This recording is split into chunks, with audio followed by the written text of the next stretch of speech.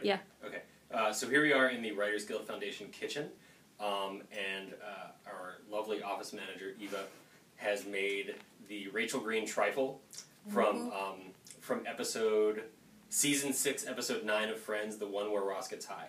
The ingredients are, it looks like a banana, and then whipped cream, and then custard, and then beef with peas and onions, and then raspberry jam and more custard.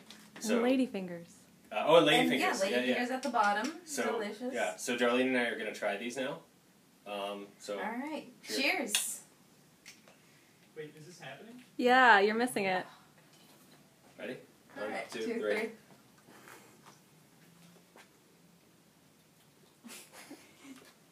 Does it taste like feet? It does indeed taste like feet. Ross was right. How would you know what feet taste like? I do now.